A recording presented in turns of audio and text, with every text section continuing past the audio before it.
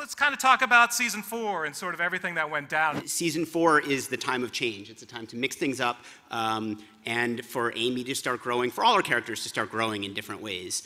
So we sort of knew that going in. It injects new fuel into the writer's room. All of a sudden you have whole new dynamics to play with, a whole new series of stories you can tell. So it's great for us. For me, one of the most compelling things about playing this role, having had just come off of playing Betty Suarez on Ugly Betty, who was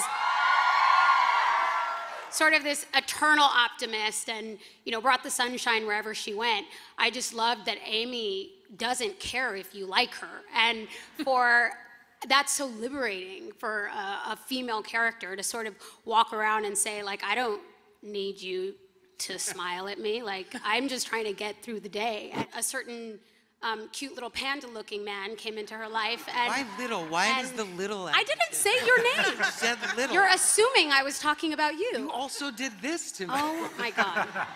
Right, yeah, we get to see Glenn suddenly just one of the gang and not the manager anymore, and like trying really hard to fit in, even though he, the rest of them maybe don't see him yet as one of the gang. So this is his last kid of 16, and and it's his first, biological child, and he's just not gonna sacrifice the rest of his time at the store, and that was really sweet. I think I really find a place on this show or any show if I'm playing a bumbling idiot who's just kind of screwing up left and right. This is Jonah's hero move. I mean, he's never been more heroic than he's already screwed up a bunch and put his foot in his mouth. And then he does this for Emma that makes him look even worse. Like, I don't think he's ever had a more heroic moment in this series. Yeah, I'm not intentionally trying to mess something up. I didn't make I made a bunch of stupid decisions, but the overall thing that I was trying to get done was something good, which ultimately leads to just a million different ways of